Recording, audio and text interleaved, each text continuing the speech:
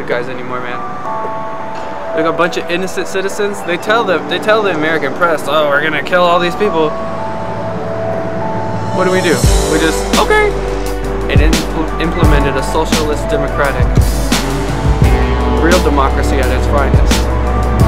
Now they're the most stable country. Like, what do you hear? You hear about bullshit black people getting beat up on the East Coast, when everyone could be learning about how to overthrow their government. Yeah, just be yourself. Don't be afraid to let it all out, because by holding back, you conforming, and nobody really realizing that they conforming, and that's really one of the main reasons why they not happy, is because they conforming to society.